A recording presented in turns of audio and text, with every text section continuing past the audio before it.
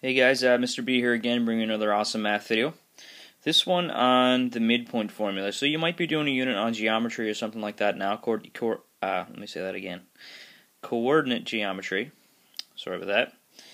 And one of the first formulas you're probably learning that is the midpoint formula. So the midpoint formula looks something like this, or at least the form that I give my students. So I usually say midpoint, and that's equal to x1 plus x2 divided by 2, and y1 plus y2 all divided by 2. So the midpoint formula, basically all it does is calculate the distance, the midpoint formula, all it does is calculate the exact middle point between two other points. So if you say have, for example, a point, say 2, 4, and then another point 6, 8, and we want to calculate exactly in the middle between those 2 points. Then we use the midpoint formula. So all we do, call this x1, y1, x2, y2. All we do is we add up the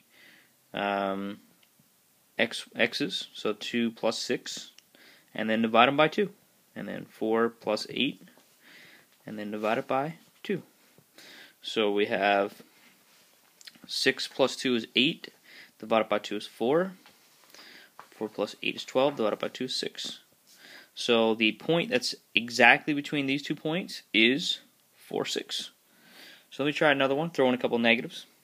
So let's find the midpoint between -4 and -5 and 10 and -3. So let's see. So the midpoint, I'll have -4 plus 10, so that's my 2 x's, divided by 2, and then I got my 2 y's, -5 plus -3, divided by 2. So -4 plus 10 is 6. 6 divided by 2 is 3. -5 plus -3 is -8 divided by 2 is -4. So -4 is exact between these 2 points. So guys, I hope this helps. A little short video on midpoint formula. Thanks for watching, and I'll see you guys in class.